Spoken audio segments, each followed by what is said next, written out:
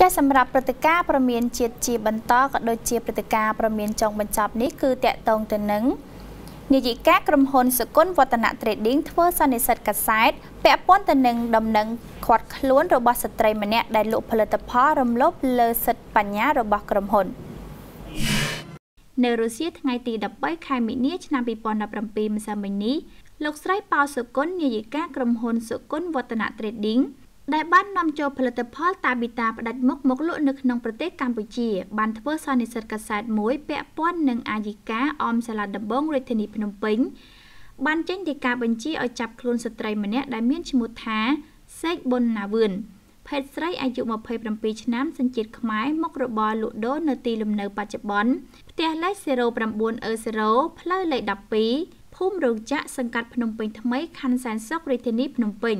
ដែលលក់ផលិតផលរំលោភលើកម្មសិទ្ធិបញ្ញារបស់ក្រុមហ៊ុនសកុនវឌ្ឍន Trading លោកស្រីបានលើកឡើងថាការចាប់ខ្លួននេះបានធ្វើឡើងដោយសារតែខាងក្រុមហ៊ុនបានជូនដំណឹងមកសម័យខ្លួនម្ដងជា2ដងរួចមកហើយតែគាត់មិនព្រមចូលខ្លួនមកដោះស្រាយទើបក្រុមហ៊ុនសម្រេចដាក់ពាក្យបណ្ដឹងទៅតុលាការតែម្ដងលោកស្រីនាយិកាក៏បានលើកឡើងបន្ថែមទៀតថាគោលបំណងដែលលោកស្រីរៀបចំសន្និសីទកាសែតនេះដើម្បីផ្សព្វផ្សាយទៅដល់មហាជនក៏ដូចជាអាជីវករទាំងអស់ដែលមកកំពុងតែលក់ផលិតផលរំលោភលើកម្មសិទ្ធិបញ្ញាត្រូវតែបញ្ឈប់ហើយអាចតាក់ទងមកក្រុមហ៊ុនដើម្បីចែកចាយផលិតផលបន្តដោយស្របច្បាប់បើមិនដូច្នេះទេលោកស្រីនឹងដាក់ពាក្យបណ្ដឹងទៅតុលាការចាត់ការបន្តទៅតាមផ្លូវច្បាប់សូមគោរពជំរាបសួរទូរទស្សនិកជនក៏ដូចជាបងប្អូនប្រិយមិត្តនៅក្នុងបណ្ដាញសង្គម Facebook ក៏ដូចជាបងប្អូនប្រជាពលរដ្ឋទាំងអស់នៅក្នុងប្រជាណាចក្រកម្ពុជាចាថ្ងៃនេះនាងខ្ញុំ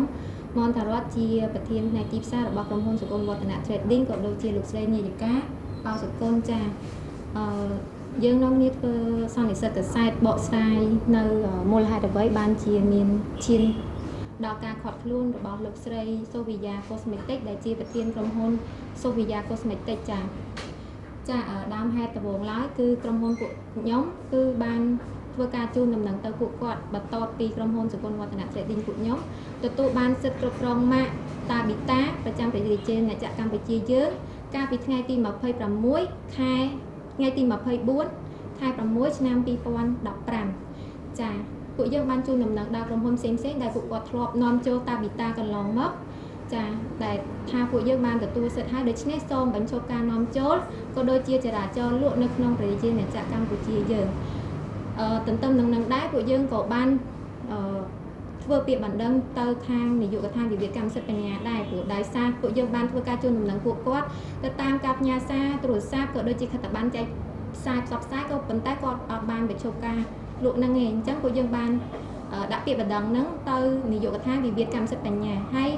ខាងនាយកដ្ឋានវិវាទកម្មសិទ្ធិបញ្ញាក៏បានជូនដំណឹងហើយអញ្ជើញគាត់ក៏ប៉ុន្តែមិនមានវត្តមានគាត់ចូលរួមដោះស្រាយនៅក្នុងករណីវិវាទនេះឡើយចារហូតដល់ពួកយើងបានធ្វើការដាក់ពាក្យបណ្ដឹងទៅតុលាការក្រុងក៏ដូចជានាយកដ្ឋានផ្នែកសេដ្ឋកិច្ច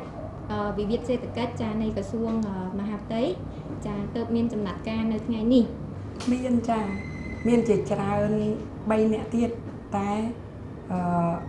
ក្រុមហ៊ុនដាក់ពាក្យបណ្ដឹងរួចហើយក្រុមហ៊ុនទាំងនោះក៏ធ្លាប់អញ្ជើញទៅផ្នែកវិវាទនាយកដ្ឋានកម្មសិទ្ធិបញ្ញារួចហើយមានផ្តិតមេដៃជាមួយគ្នារួចហើយថាគាត់នឹងបញ្ឈប់នាំចូលតែគាត់មិនព្រមបញ្ឈប់ទេគាត់នៅល្មើសនៅឡើយចាតែគាត់កម្រិតនៃការលក់គាត់មិនចំហគាត់លួចលក់តែក្រុមហ៊ុនយើងដឹងចាហើយតែខាងក្រុមហ៊ុន